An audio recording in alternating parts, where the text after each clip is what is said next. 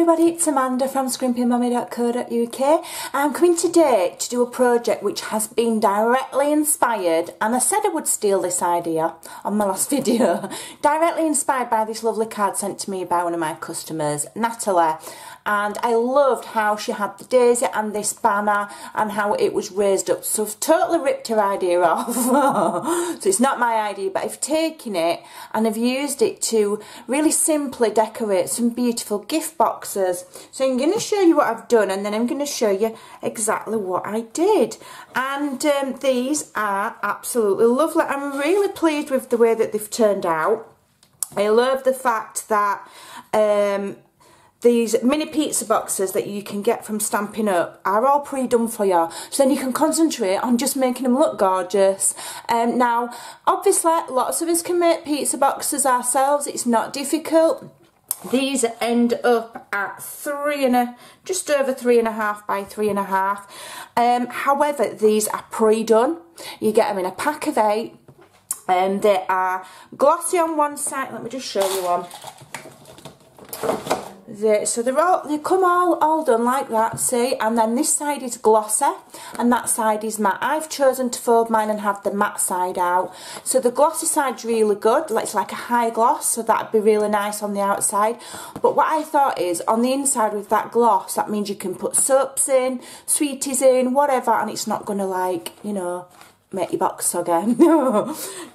So yeah, so this is what they come like. So all the scoring's done. All you've got to do, and I'll just quickly show you that in a minute, is fold it together and decorate it. So I've made 8 of these in no time at all, and I've used the beautiful new Subtles colour DSP stack. It's in a 6x6. It's in your catalogue, and you can get it in colours for both years. You can get it in, this one is the Subtles, you can get neutrals, brights and regals, so that you can have everything coordinated and you've got this really simplistic background. So I'll try and think what some of these colours are. That's So Saffron, that is Copacabana, that one is Balmy Blue, that is Blushing Bride, this one is the new, is it Petal Pink? I want to say Petal Pink. That one is Highland Heather. I'm going to do Calypso Coral. And the other thing that I just want to draw your attention to is how I've used different things to wrap around the box. So here I've used, you know, mini sequins. Here I've used the very vanilla lace, Stampin' Up lace. This one is the gold cord. So I've used different ones to try and show you. This is from the Tea Room. You get a pack of 2. One is this colour and one is very vanilla. And then these, I've used the Spotty Dotty Tulle ribbon. And I think they're awesome. Now these buttons are old. Some that I just had in my stash, they retired of those. But you can use anything. But I just thought buttons looked really nice. Natalie's used the True Gentleman buttons in hers. They look lovely. If you don't have buttons, use faceted gems, you know. So let's have a look, quickly show you what we've done. So let's move these all out of the way. So I've created those in no time at all. So you get these, as I say, you get them in a pack of 8. They're very inexpensive. Let me get my bone folder. Very, very inexpensive. And yeah, we can all make, well, most people can make pizza boxes themselves. However, this is, you know, it's not Whisper White, this is thick card. So these are very sturdy, it's proper, you know, box. But you can add your lovely handmade element by how you decorate them. And this is just one idea. You know, there are an infinite ways of doing them. So let's think of ideas while I'm folding what you can put in these. Mini note cards. You can cut up printer paper and make notepad stacks. You can put sweeties in. You could put post-it note blocks in, a big block of post-it notes. Tea lights will fit in here. You could put some nice tissue in and put jewellery in, like these little bracelets that I've had. Let me just take that off. That would fit in. So like some little bracelets wrapped in tissue, that would be really nice, and putting it back on because I like it. Lots and lots of ideas. samples of makeup. You know, sometimes you can get mini lipsticks and stuff, or little mini nail polishes. There's so many different ideas. I think they're awesome. And of course you can make some little mini matching note cards. So there, it just all folds together like so, and then that shuts, slots inside each other, and it all fits together. Super lovely, and you've got a perfect box every time. There's no wasting cardstock because you've scarred it wrong or cut it wrong. It's all done for you, so it's perfect. And you know, if you're in a rush or you're not confident at making boxes, it's perfect. So I am using the Delightful Daisy, which has carried over into the new catalogue. Lots of stuff has carried over, so if you didn't get hold of it last time, you've still got a chance to get it, and you can get a coordinating punch. I love stamps and punches that go together. So we're going to use the daisy, we're going to use the sentiment, and then we're going to use the little middle bit. So here we have Calypso Coral, which is also in the Subtles. And if I just show you, this DSP is double-sided, and the other sheets that you get have got smaller dots on. Okay, so we've got a 6x6 sheet. We've got some Whisper White for the sentiment and coloured underneath to go underneath, which is also Calypso Coral, and this measures 1 1/8 by 3 3/4. 3 3/4, and that measures the same. So 1 1/8 by 3 3/4. If you cut that, you will have room to stamp your sentiment, and then we're going to make it into tails. So I just need to quickly cut my DSP. So a massive thank you to everybody that sent me cards and things this week. It's really helped my mojo, which has done one. It's gone on its holidays. So this wants to be 3 1/4 by 3 1/4, and the offcuts save them. You could make quite a few note cards with that, or you could make some tags. Don't waste it. 3 1/4 by 3 1/4. Save that to one side. And then because I'm using the matte side of the box, I can just very simply use snail. I'm just getting my glue dots, which I didn't have ready. I want my Stampin' Up ones. I've got some Stampin' Up ones, and I've got some cheap ones, and the cheap ones are rubbish. Those aren't my Stampin' Up ones. I need my Stampin' Up ones. I don't like, there they are. I've got some cheap ones that I picked up from somewhere, just to give them a try. And you know, there is a saying, if you buy cheap, you buy twice. And I ended up going and thinking, oh, these are rubbish, and had to go and order some Stampin' Up ones anyway. So I've wasted my money buying the cheap glue dots. So I'm using snail here, right up to the edge. We don't want it peeling off and looking a mess. Okay, so I'm going to layer that up on there as straight-ish as I can. There we go. And then you put your lovely item in, whatever you're putting in, you know, your sweeties, or you could put a gift card in there wrapped up in tissue. There's so many things you could do, and they fit together lovely. You don't have to have something tied round if you don't want to close it. But I'm going to use the lovely dotter. No, I might use this actually. I think I might use some of this. Shall I? I don't know if I want the dotter. I quite like that dotter. I'm going to go and get it. Excuse me for not being prepared and having my dotty tool. So yeah, what's it called? Let's have a look. Polka dot tulle ribbon. It's lovely. When I first saw it, I thought, oh, I'm not keen on that. I don't like how it feels. It's going to stick to everything. But you know what? It makes lovely bows, and it's really, really pretty. So, yeah, we're going to use that. Okay. So, what I need now is some I've not got my card. Whisper White. My Whisper White card. There we go. I'm getting my exercise running from one side at craft room to the other because I've totally forgot to get half of the stuff out. I was like, oh, I'm really, really prepared. I'm doing really, really well. And then, no, actually, Amanda, you're not. You're rubbish. Right, so I'm using Calypso Coral. Now, I am using the old stamp pads. I do have lots and lots of the new ones. But what I'm going to do is, I'm not just going to go out and buy all of the new ink pads. I'm going to replace them as and when, you know, they need replacing. And I shall carry on using what I have until they are as dry as a bone. Right, so Delightful Daisy. Stamp it so you've got a petal facing north and a petal facing south, like so. Then you'll find it easier when you stick the punch in. And I'm doing 2 and I'm going to layer them up. Okay.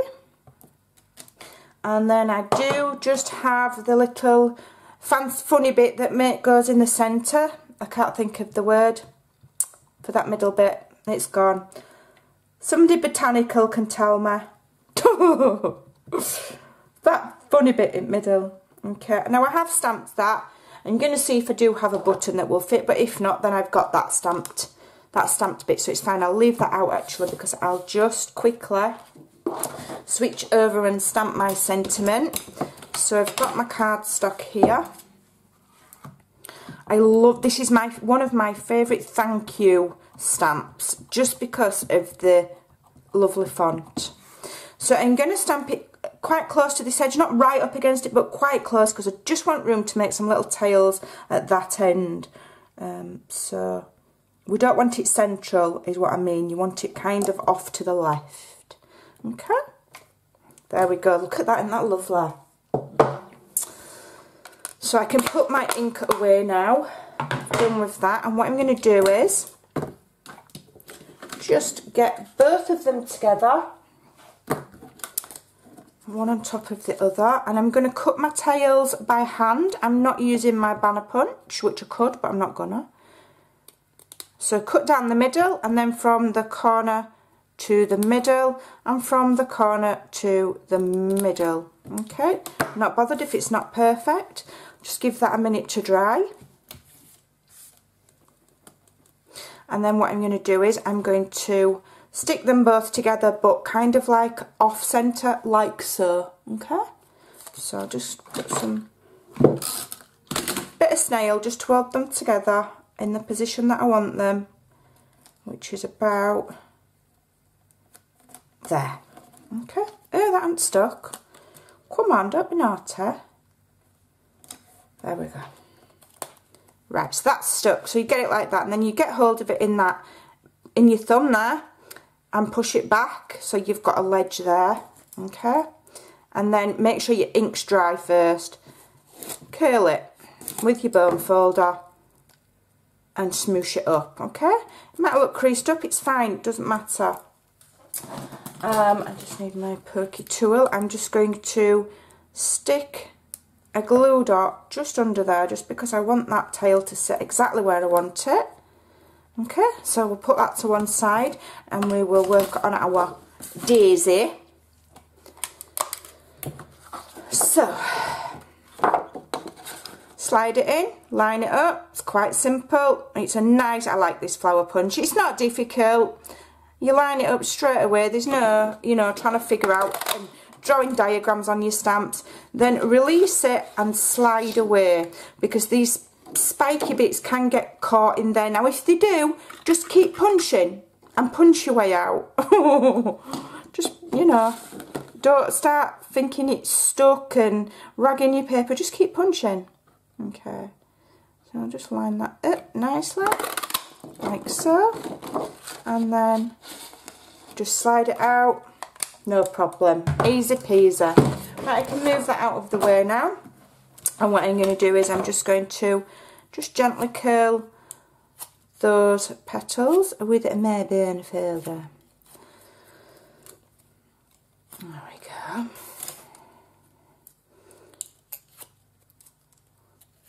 There we go. I love, sometimes, you know, projects, you don't have to be complicated. Make it easy for yourself so you've got more time on making things look pretty.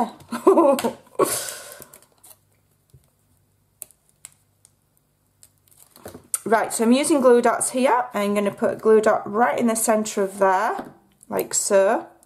And then I'm going to layer up in between the gaps, overlapping like so, to give myself a nice full flower. Flip them petals up, okay. Let's see if I've got a button that will fit, because I think I've used most of them. Let's have a look. I think the ones that I've got left are a little bit big. I don't like that. I don't like those ones. Let's have a look. What else have I got? I'll tell you what we'll do. We'll just borrow one off of... No, I can't borrow one off of there because I want to take a photo of it. I'll tell you what I'll do as an alternative. Because I don't have any buttons left, this is what I'm going to do. I should have checked I had enough buttons for the whole project. So what I'm going to do is, I'm going to get my little thingy, centre thingy again, and I'm going to stamp one there. Okay. And then I'm going to get my, I think it's the 3/4 inch. No, it isn't. I need the half. Is it the 3/4 or the half? I think it will be the half. 1/2 inch circle punch. Yes. And punch that out. Okay. So this is what you do if you haven't got any buttons. Dimensional.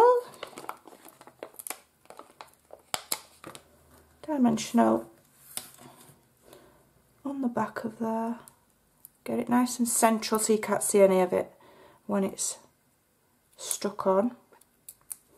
And then add that to the centre just to give a little bit of extra dimension. I know it's the same as the picture that's underneath, but it just gives that little bit of 3D, doesn't it? Okay. Fluff them up a bit. So my tulle, I'm going to cut myself a length of tulle. I've got loads of this stuff, so don't shout at me if I waste a bit. Okay. So we're going to wrap it around there, like so, and then we're going to come up here.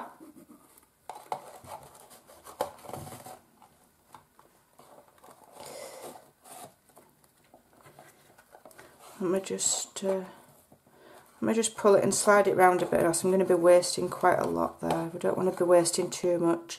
So there we go. So I've wrapped it around that corner, and then it's gone round the back, and I've brought each end around here. Now I'm going to tie it in a double knot because then it's easier to tie it in a bow. It slides off pretty easy, so don't worry. And then I'm going to tie it in a bow. It's quite forgiving as well as this stuff. If your bow's a bit messy, it doesn't matter. It's lovely. As I say, I wasn't keen on it when I first saw it. I was a bit like, oh, I don't know if I like that. But when you work with it, it's super pretty. Okay, let me just pull that down a bit, fluff that up a bit, and then trim my tails off. Like so. There we go. Lovely jubbly. Right, so now I'm going to get my daisy with another dimensional on the back of there. Get off. Stick that on the corner. Fluff that up a bit. And then we're getting my sentiment. We've pinched that end so that's kind of like a flat lip, and then we're ruching that bit up. So I'm going to put lots of snail on there. We're going to just tuck it underneath the petals there. Okay, and then we're going to, when that's, make sure that's nice and firm down, then we're going to just push that up. So physically push it upwards so it looks like in a bend, and attach it to the lid of the box with some more glue dots. Okay. I tend to use two, so what I'm going to do is I'm going to put my glue dots on the corner of the box there, okay, and I'm going to push up my banner where I want it, press that on there, and here presto, there you go. I think that's awesome. I love it. And like I say, if you get the Subtles paper stack bundle, is it about £9 or £10? You get absolutely loads, and it's in 6x6. And you know, you can make them in all sorts of colours. So I did all 8. So I'm done now. These are again going for teacher gifts, and I'm done with them. I'll have to take the ribbons off to put the goodies in, but there you go. There's all of my boxes are all done. So give it a try. I hope you like that, and I'll see you again soon. Bye.